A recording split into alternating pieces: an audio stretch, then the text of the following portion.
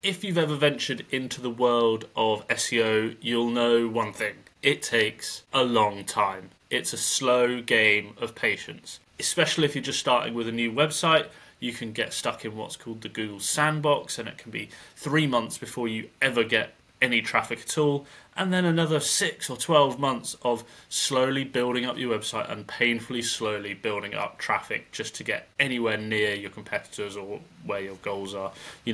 This stuff can take years realistically, but there are ways you can jump ahead of all of this and either hit the ground running with your new website or juice up the power of the website you're already operating. And a lot of people will steer clear of this method because maybe it feels a bit spammy, or like they're just not sure, or they're worried they're going to get penalized by Google. But I can promise you the top SEOs, they're all using this strategy to get ahead of the game and reap the rewards and earn bigger and better from Google's algorithm. And that secret that they're using is expired domains. And that's exactly what we're going to talk about in this video today, how you can harness the power of expired domains to build a website that prints cash for you, or that can juice up and power up your brand or your business's website, or just to go out there and have fun and enjoy the exploits of the World Wide Web. So we're going to go through, firstly, what are expired domains, how you can use them, and where you can find them, and how to get started sort of testing this stuff out for yourself. So let's jump right into things here. What I've got for you first up is, this is a list of expired domains. You can see on the left here, it's just a list of website URLs. Now, these are basically all old websites that people used to own. Generally, they are previous businesses that have gone into administration, have closed, and the administrators or the business owners have just failed to upkeep their subscription for their domain. They have no reason to pay for it anymore because the business doesn't exist and it seems like an unnecessary cost, and they don't even realize that it might have some value, right? Or they're just domains that people have let drop that they don't even realize sometimes. And what's cool is we can go and buy all these old domains that people aren't using anymore and harness the power that they've been built up with over years. For example, let's say you've owned and run a business for 10 years. Now, there's two important points to ranking on Google. One is quality relevant content. Okay, great. The other is quality relevant backlinks, links and mentions from other websites to your website. Now, a good business is naturally going to build up those links over the matter of time. Maybe you do some events and you get listed. Maybe you're mentioned in the Chamber of Commerce. Maybe you do some great press releases. Maybe something newsworthy happens, or you're an industry expert and you get featured in big news. You're just naturally going to acquire this sort of entity and presence around the web with other people mentioning your brand and linking to your website. Now, let's say that business closes and you forget about the domain. You don't repay the subscription to keep it in your possession, and it becomes expired. When a domain expires like that, other people can come in and buy that, which is what we're talking about today. So realistically, looking through expired domains, I always think it's almost looking through a list of people's failed hopes and dreams, because you can see some small businesses that have been in there, and every project that everyone's ever tried to run on the web and failed is kind of in this big list of expired domains which people pick up. So you can go and buy an expired domain from one of these lists. Then what do you do with it? Well, two things really. You can rebuild a website that's very similar and talks about the same stuff with the goal to rank on Google, and then maybe you want to sell advertising or affiliate commissions and use it as sort of a passive income. Or you can take that domain, rebuild it, rebuild the website, let it rank on Google, and then redirect it to your other website to sort of harness those backlinks and siphon off that backlink juice power onto your website, or just use it to provide backlinks from one website to another. And you might be thinking, well, that seems a little spammy. Surely Google's going to penalize me for that. Obviously, if you do it badly, yes. But when you think about it, there's many reasons that a business might redirect one URL, one old domain, to a new one. For example, acquisitions. Businesses are bought and sold all the time, mergers happen, and when that occurs, often websites are merged. The smaller or the acquired business gets merged into the bigger business or the acquirer, and that domain is literally redirected into that old website, into that new, from the old one to the new one.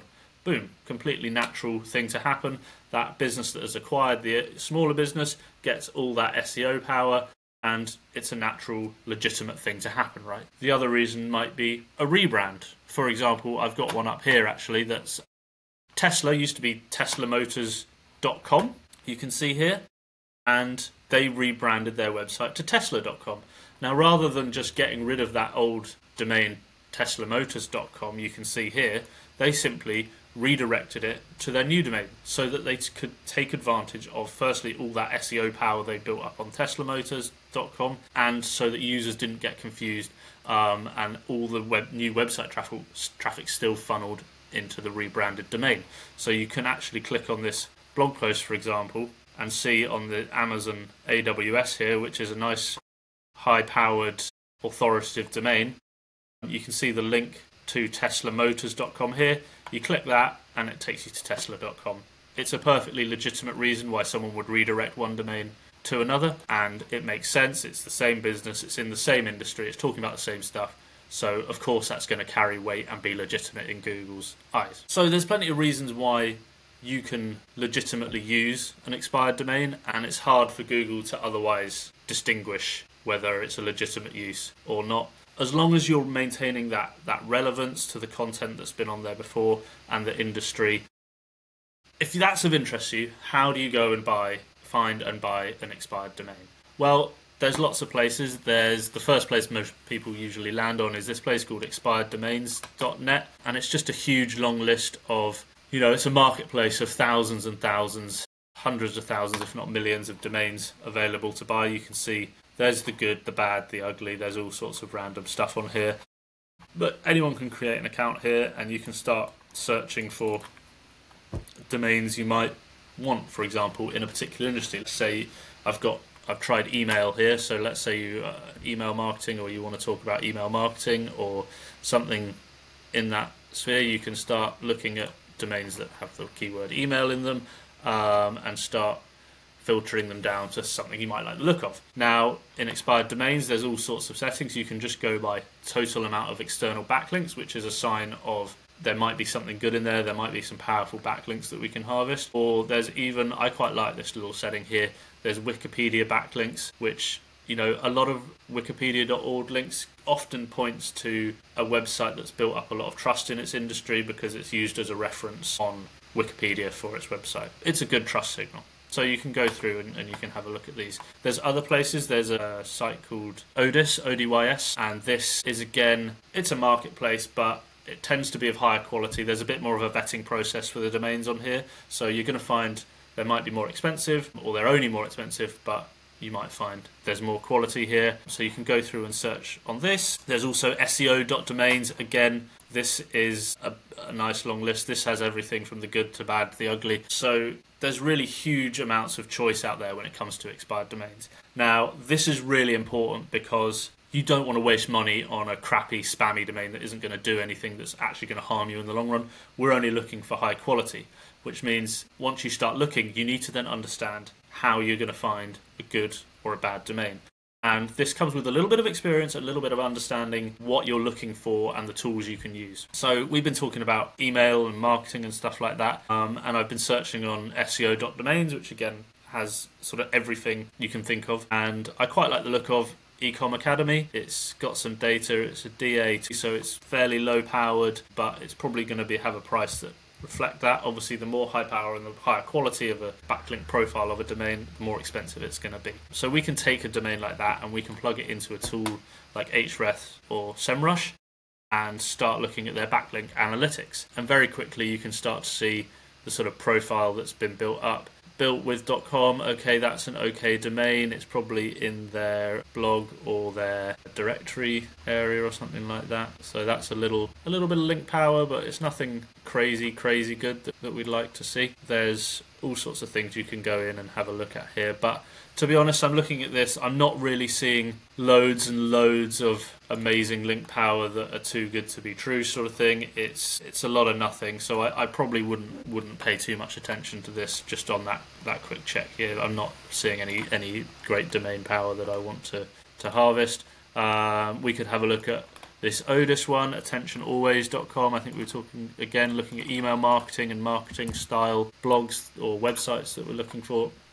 Again, using one of these SEO tools to start really trying to find out, does it have a useful backlink structure that we can take advantage of. Now, this looks a bit more promising overall. Bing.com, that's direct from the search engines there. Stack Exchange, great authority scores here. DeVainTart, GoDaddy, USA Magazine, Substack. These are okay, these aren't too bad. Crunchbase is always a good one. That's a good trust signal that it's a real legitimate business. But a lot of these might actually be...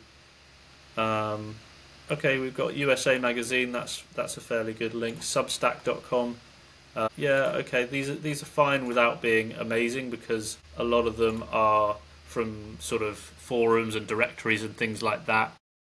Although we've got one from Backlinko here, which is a really, really strong marketing SEO blog. If you haven't heard of it, it's worth checking out and going and reading that. So we can go through and see if, where is that link and is it of any power to us. I think from looking at the anchor text and URL, it's got a UGC tag, so it's probably actually in the comments. So again, I'm kind of looking at this, I'm like, yeah, it's fine, but a lot of the links aren't in content high-powered links. They're sort of wrangled in some way or another, but it might be okay if it fits the bill. Let's say, because I've similar strategies, built expired domains, a lot of travel stuff, and I've been able to pick up great domains for $1,000 or $2,000 that are links from all the big publishers, from industry, location niche sites and things like that. And when you see that, you'll see it, because it'll have those big news publishers and industry specific sites that you're like, yeah, that's a high quality site. Let's go and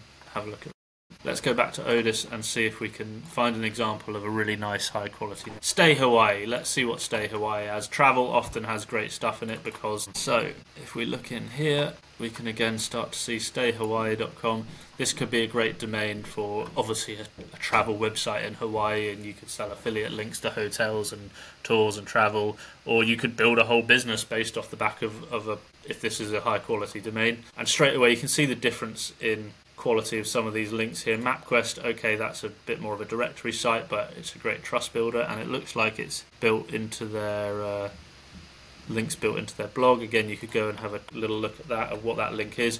Washington Post, great.